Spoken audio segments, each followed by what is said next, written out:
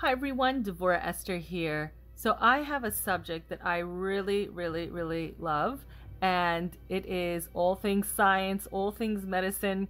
And there's this one particular sefer that I got maybe about 10 years ago. I loved it then. I'm teaching it again now to a live class, and I thought how great to put this up to a larger audience. And that is the mysteries of the creation. And you ever go through the Torah and you see these almost what seems to be like impossible scientific phenomena, and you're wondering, how could that be so? It's funny because Mysteries of the Creation goes into just that. It tells you about how certain things were possible, like the sun not setting for an exorbitant amount of time in a battlefield.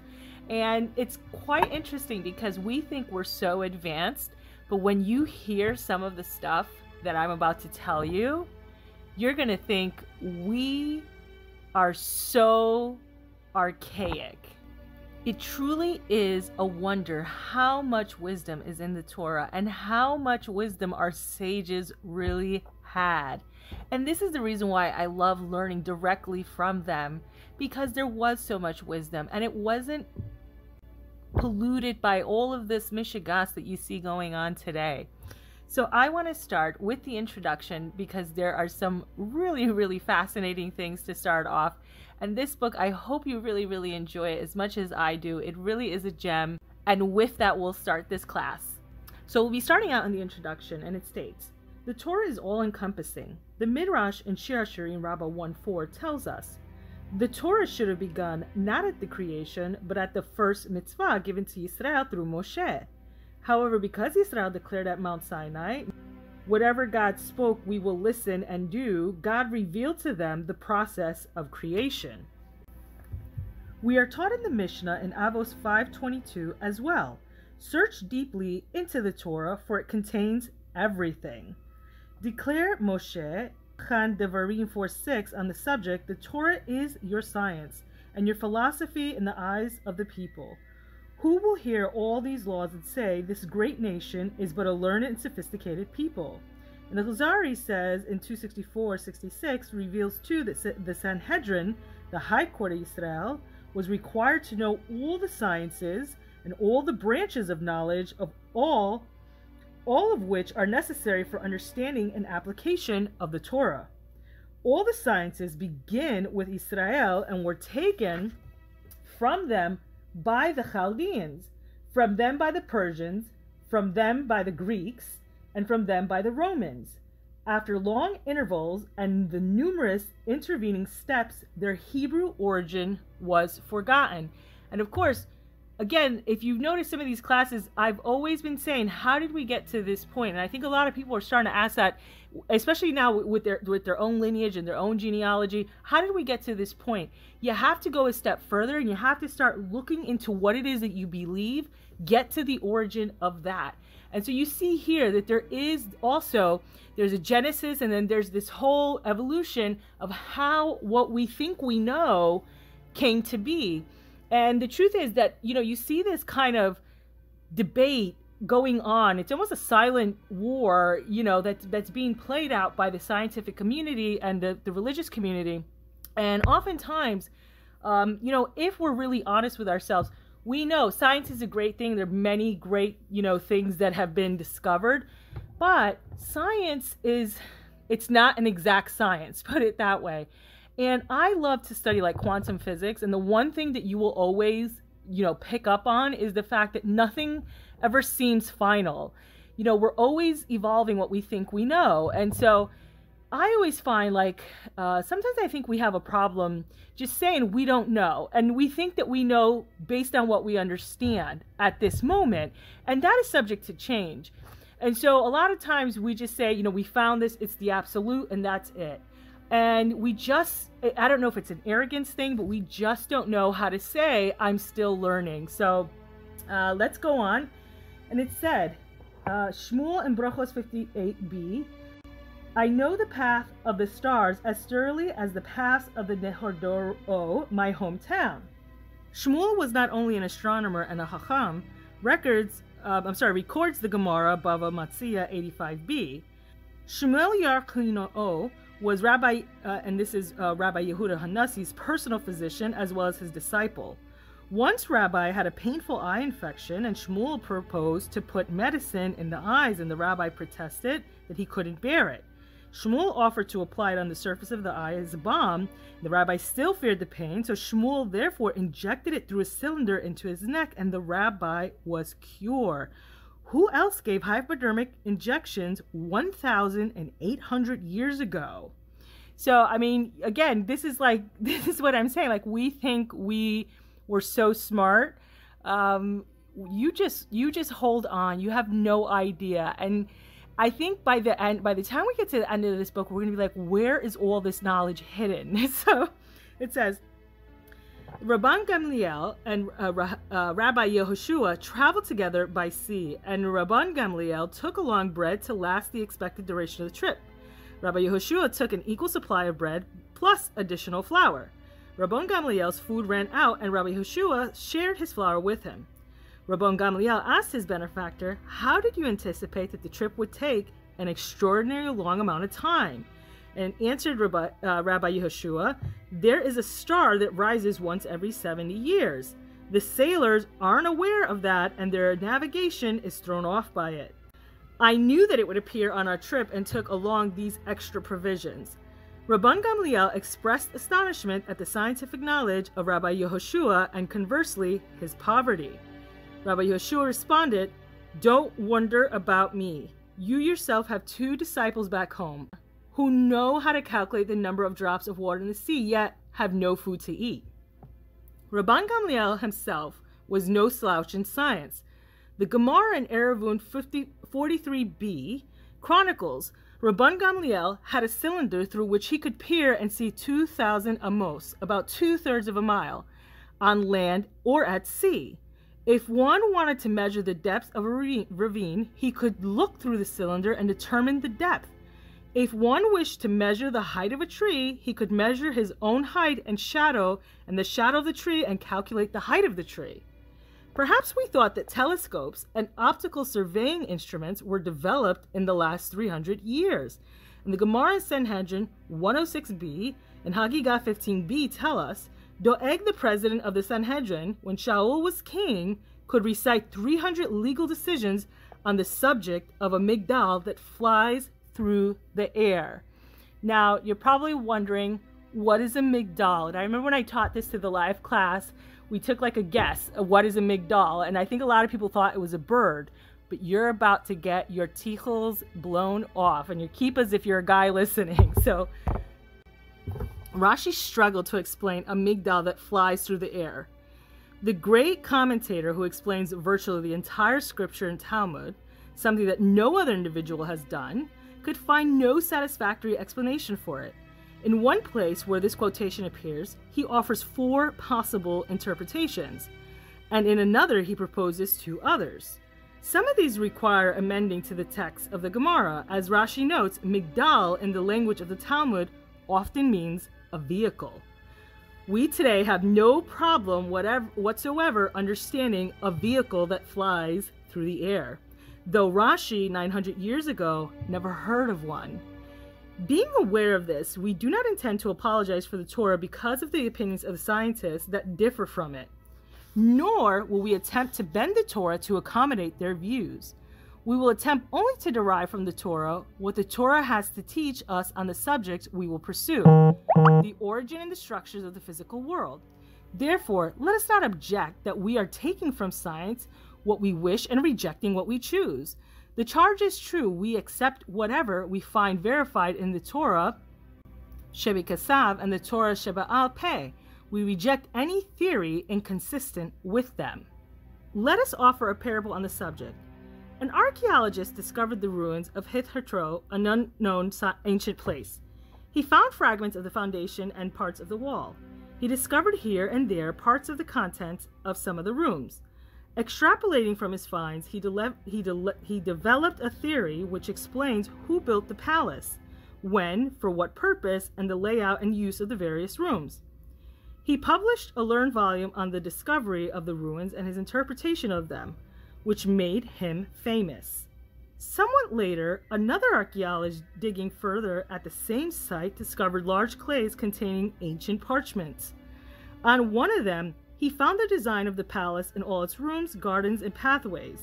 Inscribed below the drawings was a narrative description of the palace, for whom it was built, when and for what purpose, and the furniture and the usage of the various rooms. The drawings in the narrative were clearly written by the architect of the palace, and the parchment was evidently the blueprint for its construction. This document did not comport at all with the elaborate theory developed by the discovery of the ruins. The first archaeologist insisted that his theories were the true description of the ancient palace. The broken piece of pottery which preface must have been part of such and such utensil found in the ruins of room X proved, did it not, that room X served such and such purpose, and therefore the traffic must have flowed just so, and therefore room Y has served this purpose, and therefore the palace must have been built in such and such date, therefore the king who had it built must have been so and so, and therefore... "Ah," said the finder of the parchment, "that's all fine speculation, but this document shows beyond a doubt the origin of the building, the purpose in each chamber, hallway, and item of furniture, what was done with it, and by whom. Your elaborate extrapolations from minuscule amounts of ambiguous evidence cannot stand against the clear explication of the building written by the architect who designed it. There can of necessity be no conflict between nature and Torah, though there are always puzzles. But there can be, and of course there are, conflicts between the beliefs of scientists and Torah. But the theories of scientists are not necessarily science. Knowledge of the nature of the world, but merely an opinion on the subject necessarily derived from a relative smattering of evidence and formulated with all the biases held by the formulator. Of the Torah, on the other hand, Eliyahu in Tana Devei Eliyahu Rabbah 31 informs us, God consulted the Torah when he created the world. This can be understood with an analogy. A king who wishes to build a palace does not begin to build until he hires an architect to prepare design and blueprints for the palace and all its rooms. The contractor builds it by consulting the blueprints. In the same way, God consulted the Torah and created the world. We may wonder, nevertheless, how do Chazal view experimental science, and the Gemara in Bechoros 8b is not silent on the issue. The Roman emperor asked Rabbi Yehoshua ben Hanina, who often represented the Jews before him, a question in biology. The emperor objected to Rabbi Yehoshua's answer, saying the sages of Athens experimented and came to a different conclusion. Rabbi Yehoshua answered, their experiment was faulty. But the Athenians are astute and knowledgeable scientists, he countered. You can't merely assume that they made an error, retorted Rabbi Yehoshua. They may be knowledgeable, but we know more. How could Rabbi Yehoshua be so sure of himself? He assumes methodological error on the part of the experimenters without being present, nor, as far as we can tell from the Gemara, even reviewing their papers. Yet he is utterly sure of his information. Moreover, evidently not all the Chachamim eschewed empirical knowledge. The Midrash in Vayikra, Rabbah 19:1 reports, Rabbi Yassi was an experimenter, and he noticed a pair of crows building a nest, laying eggs, and their young hatching. He took the juveniles and put them in a new clay pot and sealed it. After 3 days, he opened the seal to see what became of the hatchlings, and he saw insects coming out of their excrement and the young crows eating them. He applied to what he found in the Pasuk in Eov 38:41, who prepares food for the crow when his young cry to God, lost without sustenance. So you see, he put these little crows, these little hatchlings, into this pot because he was depending on what the verse said in Eov, that, who prepares the food, when they're lost without sustenance. And of course, Hashem prepares this food. And so, sure enough, when 3 days later, technically they should have died. They hadn't eaten, they hadn't, drank anything. And here the verse in Eov became true. So he knew that he could rely on what the Torah was saying about, who prepares the food, which I really think is, if you really think about it, this is a lesson in emunah for everybody. Like, don't worry about where your parnasa is coming from. Just do what you got to do. Hashem is going to take care of this. So it says, we learned too in the Gemara in Chulun 57b. Rabbi Shimon ben Halafta had a reputation as an experimenter and used to use that method to prove his point in a dispute with Rabbi Yehuda. He got that reputation from the following incident. Shlomo declared in Mishlei 6:6-8, "Go to the ant, lazy one, see its ways and become wise. It has no captain, policeman, nor ruler, yet it prepares its food in the summer and gathers its yearly provisions at harvest time." Rabbi Shimon decided to test whether ants really have no ruler, and in the heat of the summer he found an anthill, and he spread his cloak over it, and an ant emerged and saw the shade where previously the sun had been burning. And Rabbi Shimon marked that the ant so he could recognize it again. The ant returned to the nest, and he told his fellows, and many came out to enjoy the shade. Meanwhile, Rabbi Shimon removed the cloak, and when the ants found nothing but the hot sun, they killed the newsbearer, who evidently misled them. So Rabbi Shimon said that proves they have no ruler. And if they had, they would have had to get authorization from him to kill the apparent liar. Objection. That doesn't necessarily prove the point. Perhaps the ruler was the one who emerged and gave his authorization. Or perhaps the ruler established a prior rule that whoever misleads others should be killed. Or perhaps, while they would normally have a ruler, this event occurred during an interregnum. Of such a time, Scripture in Shoftim 17:6 records, "In those days Israel had no king, and everyone did what he felt was right." And Rabbi Shimon then depended on the truth of Shlomo's statement as he assures us that ants are rulerless. This Gemara is perplexing. If we must depend on the truth revealed in the Pasuk, what is the point of the experiment?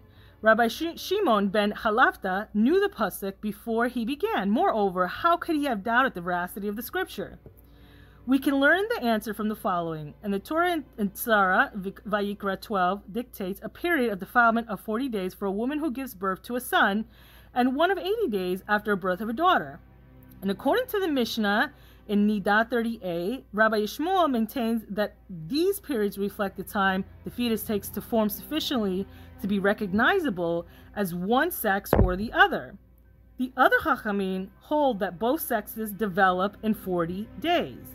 The Gemara tells us his disputes told Rabbi Yishmael of an experiment conducted under Cleopatra, Queen of Egypt. 2 of her servants, whom she had sentenced to death, were used for the test. They were impregnated and after 40 days executed to cut open and examine. One found it to be clearly carrying a male and the other a female. Rabbi Yishmael responded to this challenge. He said, "I brought proof of the Torah and you bring me evidence from fools." Why does Rabbi Yishmael call Alexandrian scientists fools? Rabbi Yishmael believed that the experiment lacked necessary controls. Perhaps the mother of the girl was pregnant 40 days prior. There was another experiment conducted under Cleopatra using similar methodology. The results of this one were used by Rabbi Yishmael against the Chachamim, who disagreed with him, for the male was recognizable at 41 days, while the female did not reach the state of development until 81. The Chachamim responds, as Rabbi Yishmael, "Don't bring us evidence from idiots." Why do the Chachamim call the scientists idiots? The Chachamim too had methodological quibbles with the structure of the test.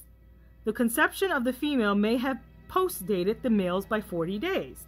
This Gemara is puzzling. If the debate between Rabbi Yishmael and the Chachamim is a scientific one over the proper controls necessary for a test of this issue, why does each of them make it a contest between the Torah and science?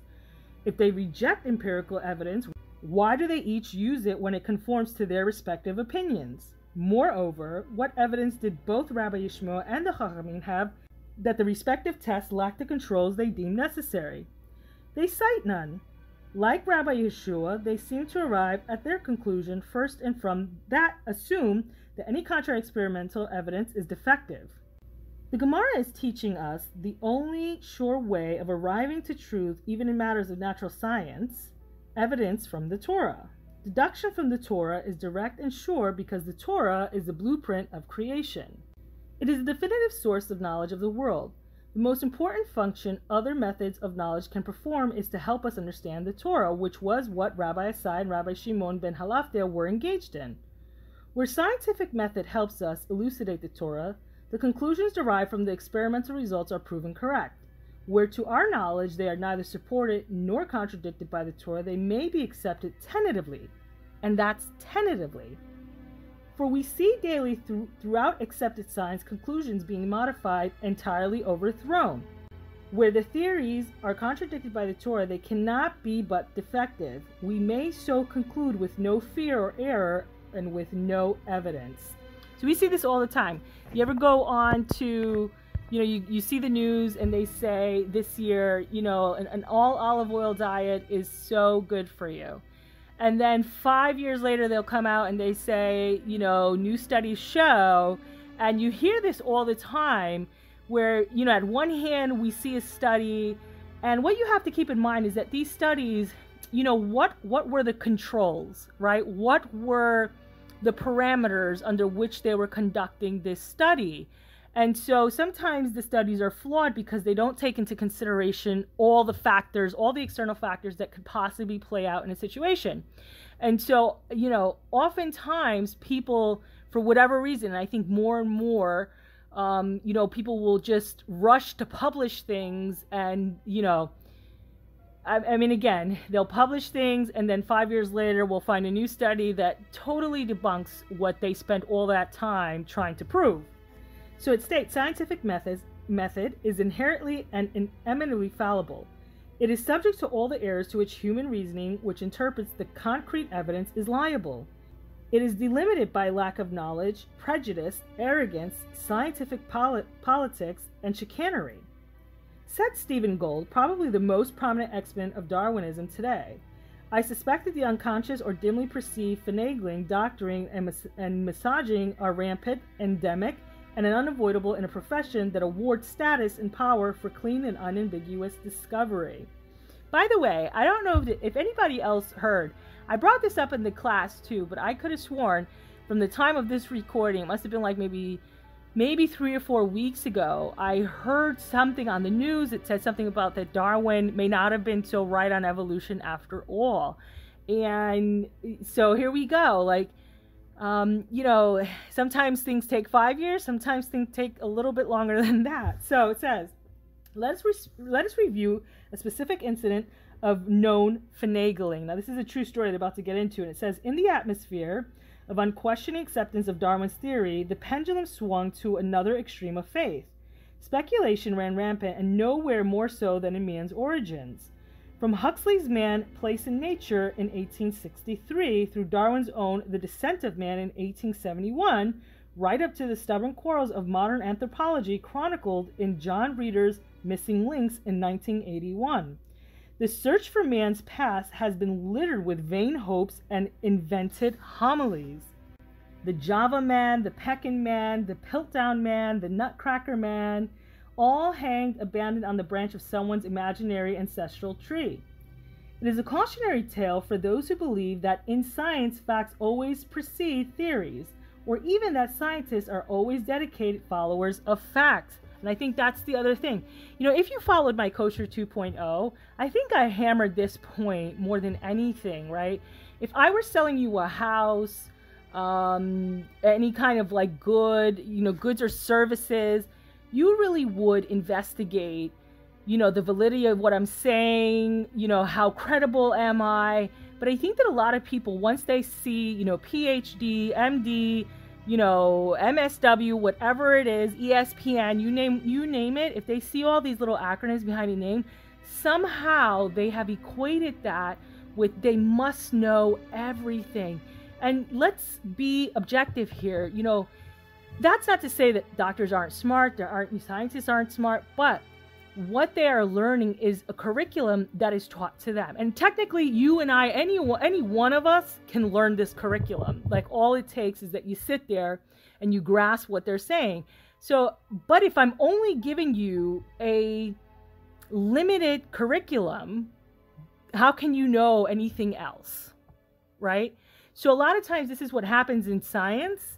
But again, we just take their word for it because, after all, they're scientists. They know more than me, right? And this day and age, I think that, we know that's not true. We know that's not true. We know that's not true. I think that, just one last point on that, I think that sometimes we take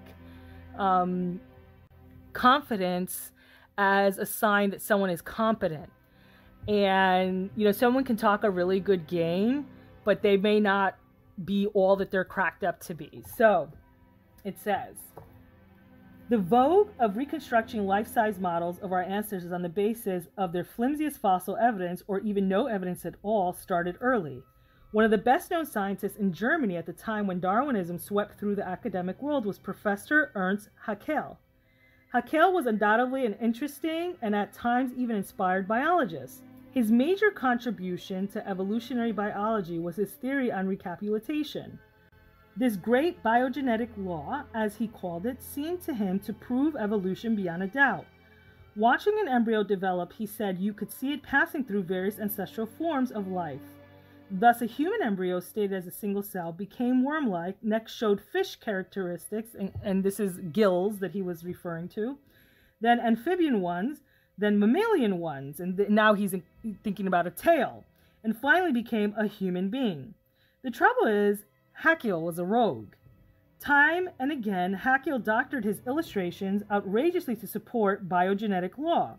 For instance, he wrote, when he saw that at a certain stage the embryos of man and ape, the dog and the rabbit, the pig and the sheep, though recognizable as vertebrates, cannot be distinguished from each other. The fact can only be elucidated by assuming one common parentage. Can you imagine? So what he's saying is that, like, at a certain point in the beginnings of our life, you know, we could be a dog, we could be anything. Like, this is what the science is trying to say. So it says, I have illustrated this significant fact by a juxtaposition of corresponding stages in the development of different vertebrates in my natural history of creation and in my anthropogeny, which indeed he had. But as a matter of biological fact, the embryos of men, apes, dogs, and rabbits are not all the same and can be easily distinguished by any competent embryologist. They only look the same in Haeckel's books because he chopped off bits here and there and added bits elsewhere to make them seem identical. Another example was his illustration of the worm-like stage through which all vertebrates were supposed to have passed. He published 3 identical drawings captioned, respectively, a dog, a chicken, and a tortoise. In 1886, a Swiss professor of zoology and comparative anatomy complained that Haeckel had simply used the same woodcut of a dog embryo 3 times. Over the years, various of other forgeries were exposed. To illustrate the embryo of Gibbon at the fish stage, Haeckel used an embryo of a different kind of monkey altogether, and then sliced off those parts of the anatomy inconvenient to his theory, such as arms, legs, heart, navel, and other non-fishy appendages. Another time, he altered the shape of the embryological drawings to make the brain cases of fish, frogs, tortoises, and chickens look the same. Again, he would insert imagery, animals, in neatly graduated progression of forms. On the page, this looked as if it demonstrated life developing to simple to complex. But readers were given no hint that some of the animals were real and some were pure fiction. An isolated but particular brazen example of forgery was when he extended the 33 vertebrae of a human to 35, and then for good measure tacked on a tail with a further 9. Writes Wendell Bird, Isley and Romer mentioned casual discarding of anomalous fossils. Wenderreich described how paleontological facts are disregarded and replaced with purely speculative constructions on the evolution of man. And Keith recounts arbitrary rejection of human remains mixed with the alleged pre-human remains. Fraud in science is so widespread that one book categorizes different forms. Another book describes and documents scores of instances under the title Betrayers of the Truth, Fraud and Deceit in the Halls of Science, and a new book supplements the list with the title False Prophets. This situation is described by Quinn. All over the country, institutions are busy putting in place formal and explicit policies for dealing with dishonesty in research. And clearly the impetus to do so comes from the numerous and well-publicized cases of scientific fraud that have occurred in the recent years. The fact that institutions find it necessary to make formal policy on such matters is a good indication that the informal, self-policing mechanisms of the scientific community are not doing their job. Are the conclusion deduced by Chachamim from the Torah, however, any more than one derived from nature, not midwifed by human reasoning? Granted that we need not worry about arrogance and chicanery, For the Chachamim who make the deductions are tzaddikim, and we are taught in the Gemara in Moyoed Katon 17a, the scriptures in Malachi 2:7 assert, the lips of the Chayan guard learning, and the Torah they shall seek from his lips. For he is an angel of God. If a master is like an angel of God, seek Torah from his lips. He does not act like a divine angel, do not seek Torah from him. The Chachamim are still human, however, and therefore subject to error. How then can we depend without question on the words of the sages? And the Midrash in Shemos Rabbah 41:3 will lead us to the answer. And the Pasuk in Mishlei 2:6 declares, God gives knowledge from his mouth, intelligence and understanding. Knowledge is great, but intelligence and understanding are greater. Therefore, God gives knowledge, and to those whom he loves, he gives from his mouth intelligence and understanding. We can appreciate this with a parable. A rich man was sitting at his table eating. His young son walked in home from school, and the father took a piece of food from the table and offered it to the child. And the son said, I want to have the one in your mouth. And the father took the food he had already bitten off and gave it to the child. Why? Because of love. Just so God gives knowledge, and to whomever he loves most, he gives from his mouth intelligence and understanding. The Midrash teaches us an astounding lesson. The reasoning of the Chachamim is not human reasoning, but divine. It is not subject to the frailties of the human mind, for it is received from the mouth of God. Nor does the fact that the Chachamim often disagree with one another prove that the reasoning of at least one participant to each dispute failed. But we are getting into a subject we intend to consider in Chapter 1 and subsequently. Rather, let us begin in the beginning. And so with that, that's going to conclude the introduction. So, it's very, again, very interesting, because this book was written a while ago, and of course, some of the things that we quoted obviously were well before our time, but it's just so incredible that, the more things change, the more things stay the same. And again, we really have to caution where we're getting our sources of information from. It is incumbent upon all of us to really just to stop and think.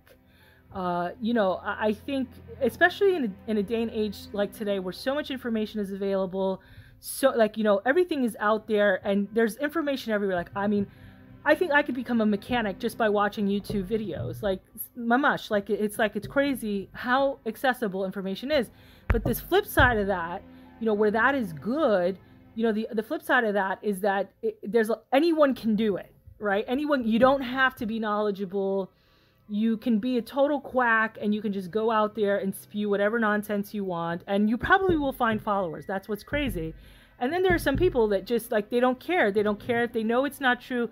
They're just, mamash, they can't even put the spoon to their mouth. Just tell me how to live. Tell me what to do. I don't want to think about it. So there's a lot of we have to be responsible for guarding what it is and who it is that we're learning from.